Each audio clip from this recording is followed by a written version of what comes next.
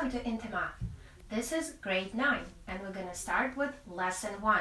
Today we're going to talk about exponents. When a number is multiplied by itself a number of times, it's inconvenient to record it in the standard form. So say if you multiply any number a by itself a number of times, it may take forever to record it like this. So we use exponent instead to represent the number of times the number has been multiplied by itself. So the way we record it is this way, where a is the base, n is the exponent, and the whole expression is called power. Now let's look at some of the important exponent laws, and we're going to start with this one. Any number raised to the exponent 0 is always equal to 1. The exception is 0. 0 to the power of 0 is 0. So any number, even if you take 2,345 to the power of 1, it's still going to be equal to 1. Next, 1 to any power is always equal to 1. Because no matter how many times you multiply 1 by itself, it's still going to be 1. And another one is when you raise a number to the exponent of 1, it's just going to be that number. So the base to the power of 1 is equal to the base itself. Now let's continue with general exponent laws. So if I have the same base and I multiply two of the same bases with the same or different exponents, then I will keep the base and add the exponents.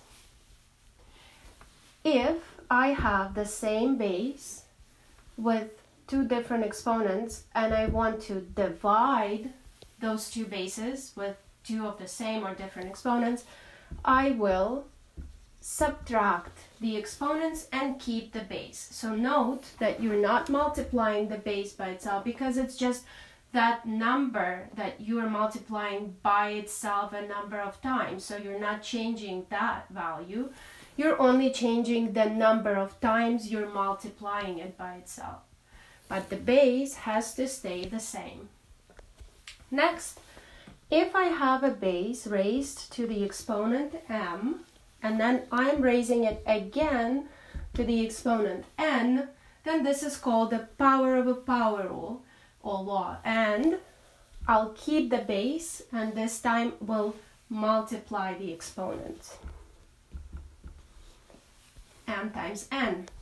Next, if I have the base to the power of m that is negative, then I need to flip the base, and when we flip the base we call it a reciprocal of the base. So we take a reciprocal number of the given base. If this was a fraction, I would turn it into a whole number.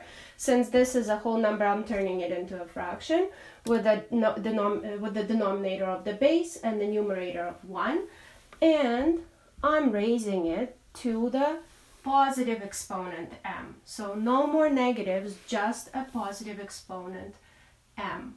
One more important law to remember is this one. When your base is a fraction and it's raised to the exponent m, then it means that every part of the fraction needs to be raised to that exponent separately, the numerator and the denominator. So that equals a to the m, b to the m. For example, if you have a fraction 2 over 3 to the power of 3, it means that it's 2 cubed and 3 cubed. So that equals 2 times 2 times 2, which is 8, and 3 times 3 times 3, which is 27. So the answer is 8 over 27. When you are dividing by a certain denominator, a or b or you make a reciprocal of a fraction, make sure that your denominator is not equal to 0, because you can never divide by 0. This is it for today. This is the end of lesson 1 of grade 9. You have a lot of practice to complete, so please go ahead and finish it after the lesson, and I will see you again next time in lesson 2.